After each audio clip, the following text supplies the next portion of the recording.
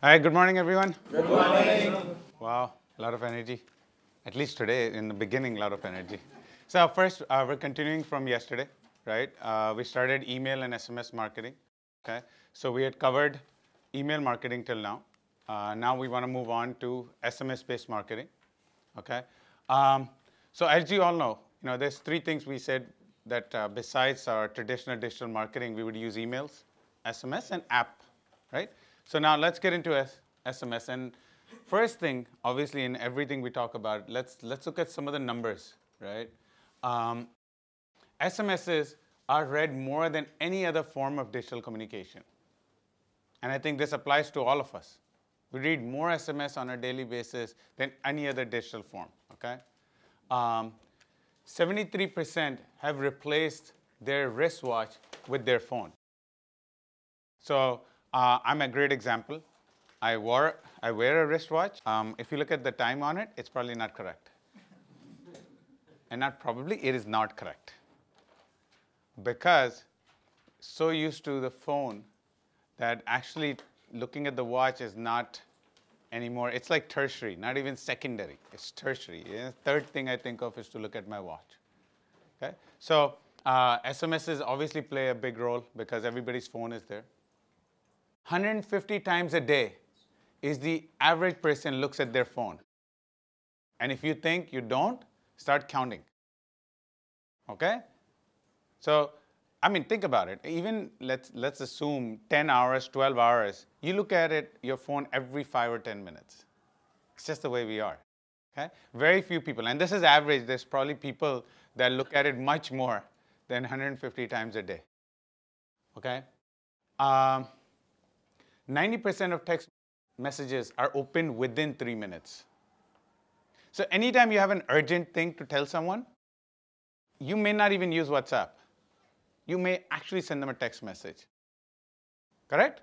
Because that's probably the one that they will open first and the fastest. So we're saying that's why SMS is so important when we come to marketing as well, right? 91% of mobile phone owners keep their phone within 1 meter 24/7. When you sleep at night, it is, as far as your hand can go. Because last thing you want is for you to get up and get the phone, right? You want to wake up and grab the phone and start looking at it. So 91% of the people keep their phone only about a meter away from them 24/7. And most of the time it's even closer, right? Because it's in our pocket or it's in our desk or whatever. It's even closer than that. So SMS becomes a very good way to communicate. Okay? Now, obviously, there's two types of SMS marketing, right? There's outbound, okay? Business sends messages to its customers, okay? And there's inbound. Customers send messages to businesses, okay? It's not anymore one way, right? A lot of times you'll see campaigns that say, please send us an SMS. That's your inbound, okay? Not just as a business will you communicate out and say, I've got promotions, I've got something special, or whatever. But customers will also SMS you, maybe for more information. Even look at IRCTC, right? Let's use that as an example. When we want P&R details, we send them an SMS, and then they send us an automated SMS back. Correct? So there's two types, outbound and inbound. Now, what are the types of SMS marketing? Okay, first let's talk about outbound, okay? So outbound, business sends out SMS to its target audience, which is what we just described, okay? The character limit for the SMS is 160 characters, correct? So we have to fit all our messaging within that, okay? You can't create a whole big paragraph of what you want to say. You can send longer messages. However, after every 160 characters, it will be treated as an additional message. So sometimes you'll get an SMS that says 1 of 2 or 1 of 3 or whatever. That's because they're breaking it up at 160 characters. Okay, it's not recommended unless you have to send an SMS longer than that. Because you know what? When people start seeing 1 of 2, 2 of 2, and sometimes it's happened to me once or twice actually, that the second message came first. and I'm saying, wait, half message aaya. And then suddenly the first one comes. Okay? So it's not really recommended you break up the messages. Okay? But if you want to, and there's a longer thing you want to say, you can say it. You can mask the sender number with your own business name. So you'll see, it'll say TD dash something, something, something. Up to 6 characters, it allows you to mask it. Okay? Most of us today, when we get messages, it is actually masked. Right? Our bank sends it a certain way. Businesses send it to us a certain way. So like it gave an example, like Nikoni will put M stands for the operator MTNL, D stands for the Delhi circle, and then obviously the sender name. So we all get this all the time on our SMS. If you ever check your SMSs, you'll see there's 2 characters in the beginning, then there's a dash, and then there is a 6-character name of the company or whatever identification that is. Okay? These messages could be promotional or transactional SMS. So outbound messages can either be promotional or transactional. Okay? Just like emails, you have transactional and you have promotional. Same thing goes in SMS. And I think SMS is used much more when it comes to transactional. We get an SMS for every transaction that we do. Today, you do anything, a bank, your purchases, everything, you get a transactional message. Okay, so what are the differences between your promotional and transactional messages? Okay, so like it says, for a business, promotional is obviously to promote their offerings, right? You can only send it between 9 a.m. and 9 p.m., by the way. That's a window. You cannot send it beyond 9 p.m. at night and not before 9 a.m. in the morning if it's a promotional message. Okay? You can't send it to D&D numbers. Just systems that are out there today sending SMSs won't allow you to do it. I mean, you can still try, and you set up your own SMS gateway, and you can send it. Problem is, when somebody finds out, try or whatever, they'll block you. Okay? Masking is not possible when it's a promotional message. No approval required on the template, and priority that it's given is low. So what happens is once these messages go into a transaction server, the priority is low. The transaction messages go first, and then promotional messages. Okay? So sometimes you'll see a longer delay when it's a promotional message versus a transactional message. Okay? Now, going to the transactional side, obviously, these are sent in reply to some action a user has taken. Your OTP codes, your delivery notifications, your order notifications, your payments, your bank credits, your bank debits, right? These all come to a transactional SMS. Okay? And they can come 24 hours a day. There's no limit on time. Can be sent to D&D numbers because, again, you asked for it. So obviously, you can still get the message. Masking is possible. SMS gateway needs to approve the message template in this case.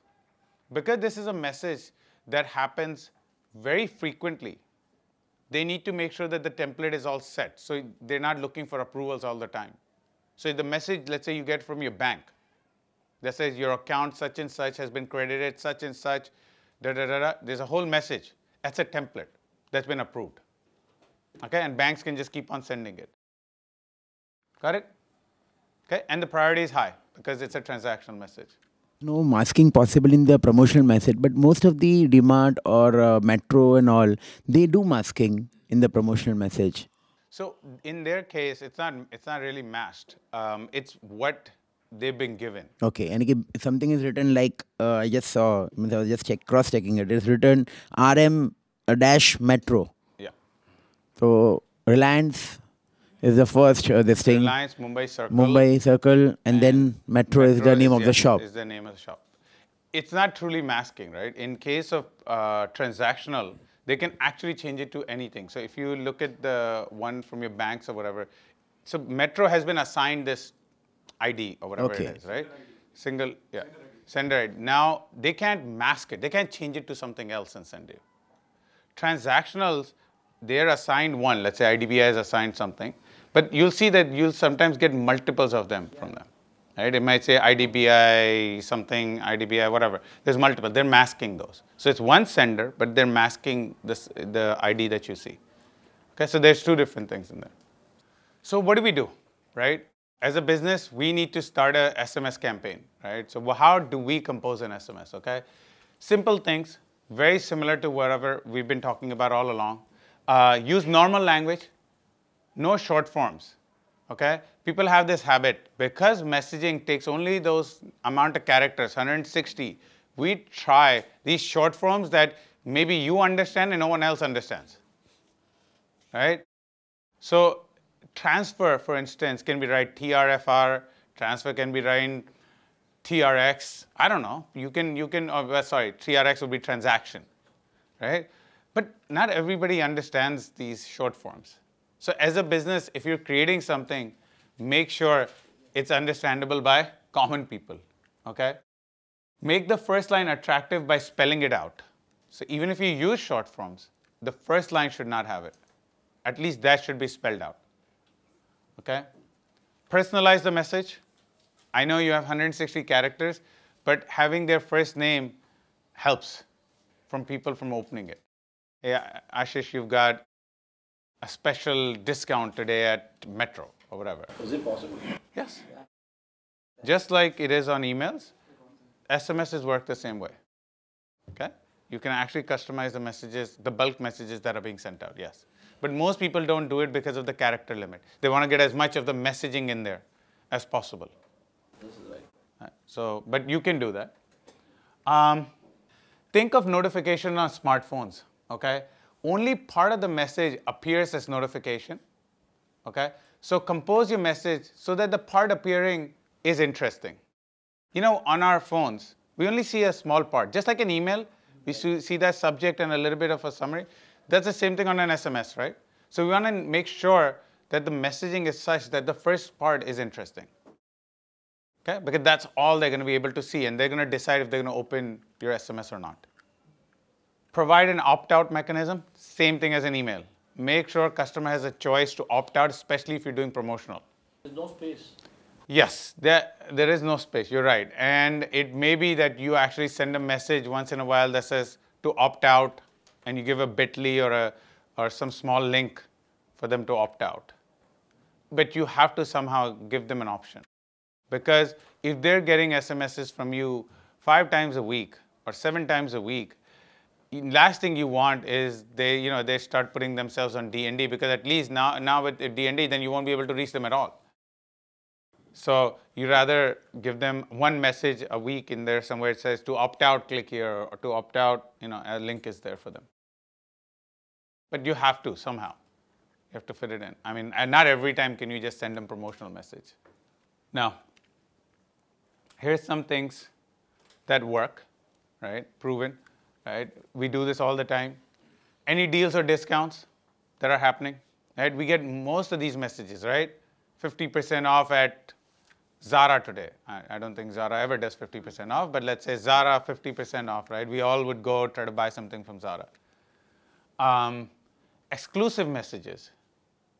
It's something unique to, let's say, somebody who you're sending the message to, okay? Or something that says, you'll see this. It says exclusive deal. I mean, it's sent out to like hundreds of thousands of people, but they still call it exclusive deal, right? It makes us think that it's something for us, okay? And then latest information. If you want to inform them of something, people will open it, okay? I haven't seen it here in the US. There's a fashion site that doesn't send any discounts, any promotions on its SMS. And what they send is latest trends all the time. Okay?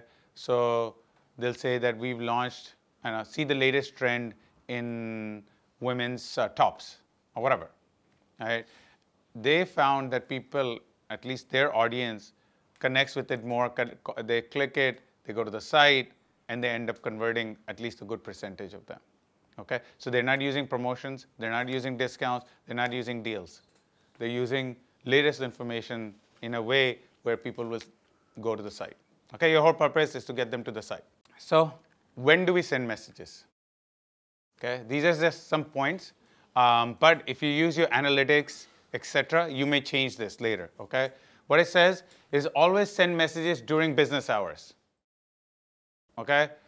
Most people don't appreciate messages after business hours, just the way they are. Time the messages well based on occasion or event. Let's say Rakhi is coming up, right? So you want to make sure a certain number of days before you send that message that you've got special stuff on sale for Rakhi, or you've got a special collection for Rakhi, or whatever it is. Okay? So you have to make sure that the message is timed based on occasion and event. Our business hour is normally 9:30 to 10. So is it okay to send during that hour or only the office hours? No, it's normal office hours. You may work 12, 13 hours, but most offices don't. And people have this thing. So, you know, the other thing is your open rates will anyway substantially drop. Okay? If you notice yourself, and this is the best way, don't follow every point we're putting out there. Just think of yourself. If you get a message at 8:30 at night, there's a likelihood you will not look at that message because you are busy at home, or if you're young, you're probably out or about, you're in the gym. Something is, your phone is not in your hand at that moment. Okay? Now, if you had done that at 5 o'clock, more likely that the phone was in my hand or in my pocket. Correct? It's just, we are normal people. This is how we operate at home. If we're a little bit older, we have kids. We are 8:30, we're spending time with the kids, and we're not checking every SMS that comes. So follow that rule, and you'll be fine. You don't have to go by my rules saying, okay, this is what we put. Just think, as normal people, when would I check it? And you'll get your answer. Look for opportunities to send transactional messages. Okay? So the image shows all the different types of transactional messages being sent. Do you know why it says look for opportunity to send transactional messages? A good way to get customer recall. Absolutely right. Because transactional messages are something that the customer will definitely see. This is another way for you to touch point. Right? Because they get a message from you and you've touched point. Not only did they get a message and you touched point, you've actually built loyalty and trust. Because every way you've told them. Right?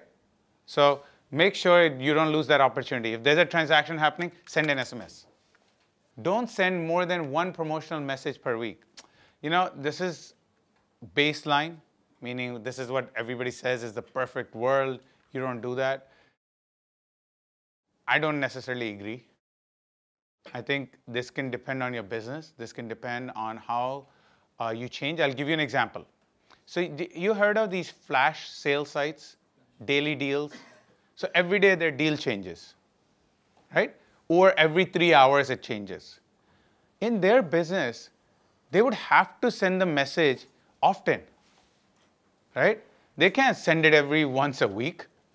By the end of the week, 7 products have changed, right? Or if it's a 3-hour flash site, then every 3 hours a product is changing, okay?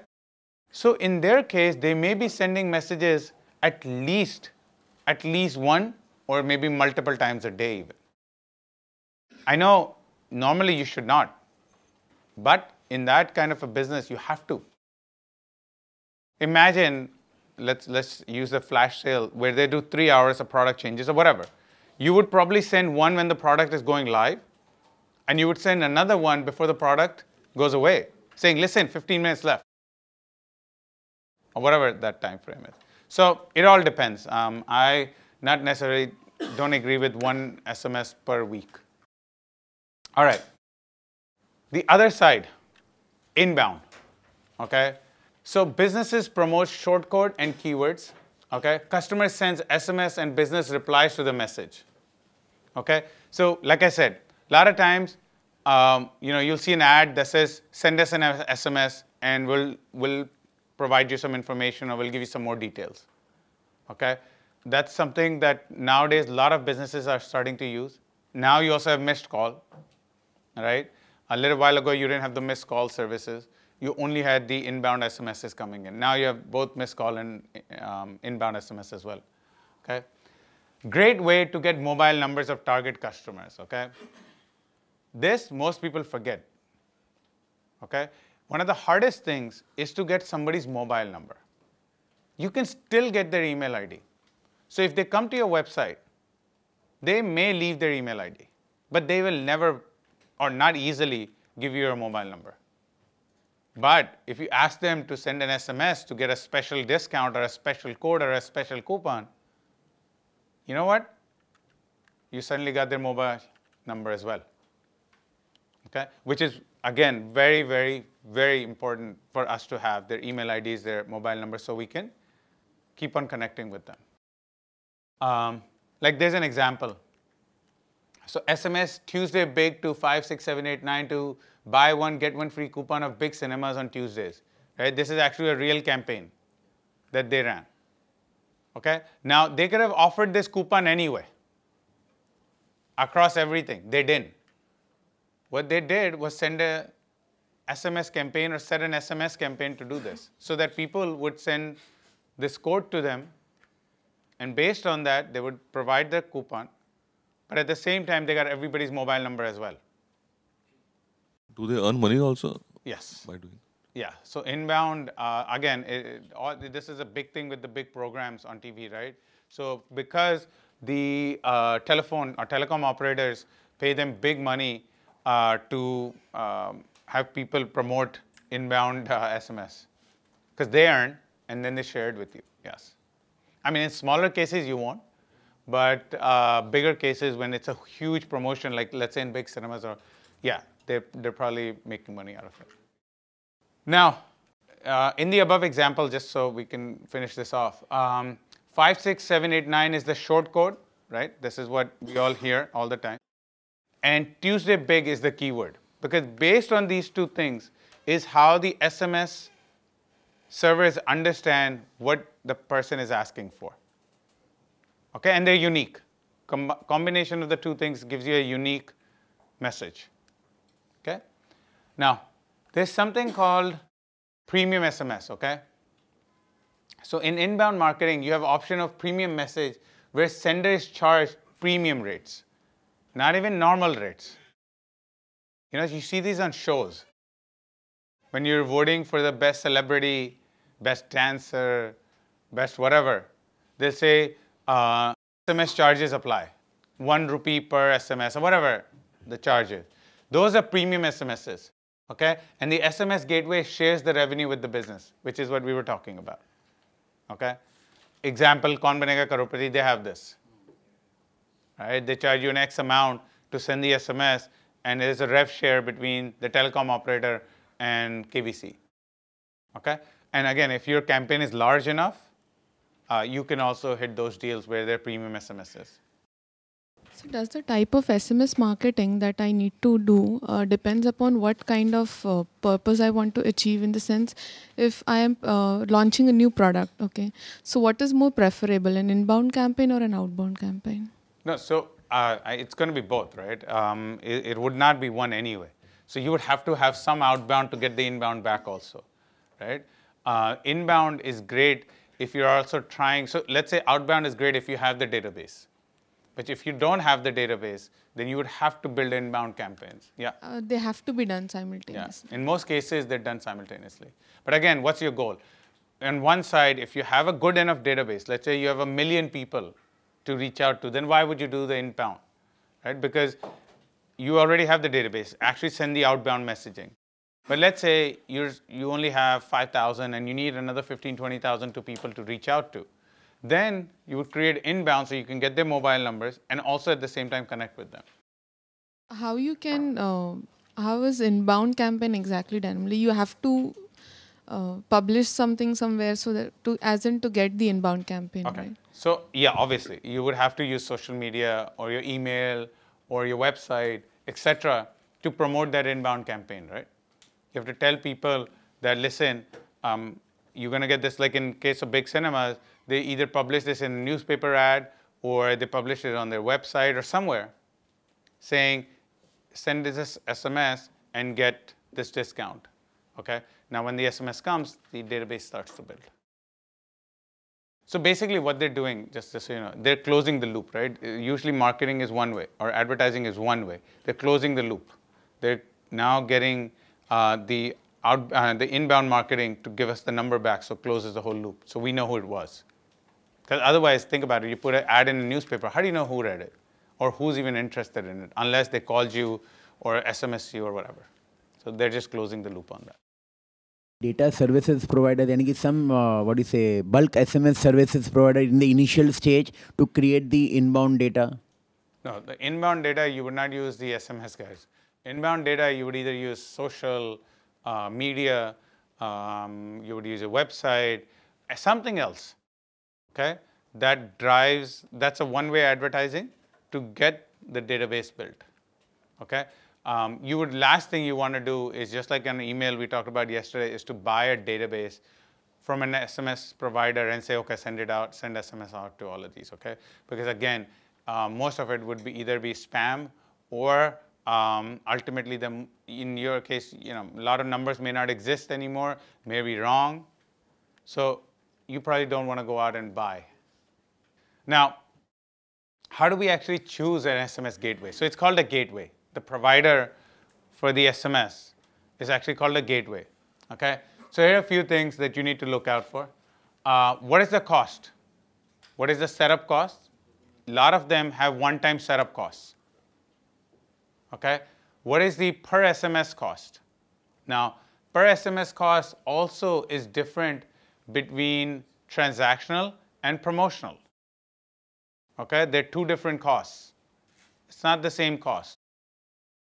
Okay, and then if there are any other hidden costs, they may have a clause that says, I don't know, after 10,000 SMS there'll be an extra 500 rupee charge or whatever. They can put in there. Every provider is different, but you want to make sure you read the contracts or whatever to make sure it's not there. Okay.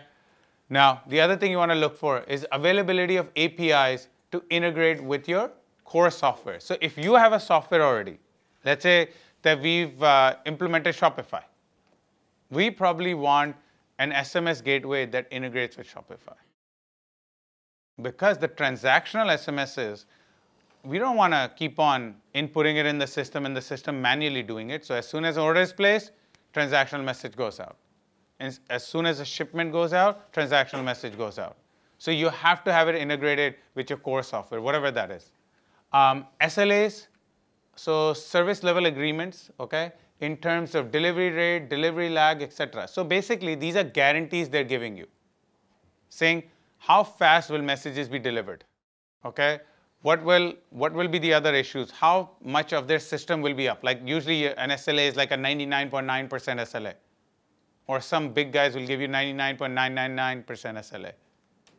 That means their systems will be up for almost 100% of the times. Okay. Make sure you look at the reports that they can offer you. I've seen very good gateways that just have very bad reporting. They don't give you any reporting. And so problem is the messages go out, but how do you know what happened? When they were delivered, how many were delivered, who looked at it, all that kind of stuff are analytics you want back. And those comes from reports and MIS.